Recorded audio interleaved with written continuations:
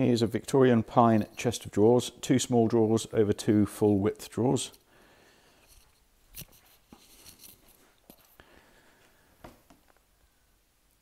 It's sitting on its original feet. I'll give you a close-up of those lovely feet there.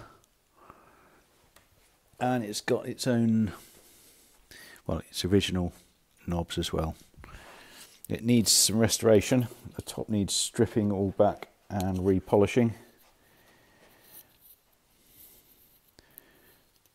And the base needs re-waxing also, but it should be good when I've finished with it. The code number W6502B. The price, if you did want to buy it as it is, it'll be £300. If you like it all stripped back and re-waxed, £367. The height 35 inches. The width at the widest point is 43. The depth at the deepest point is 21.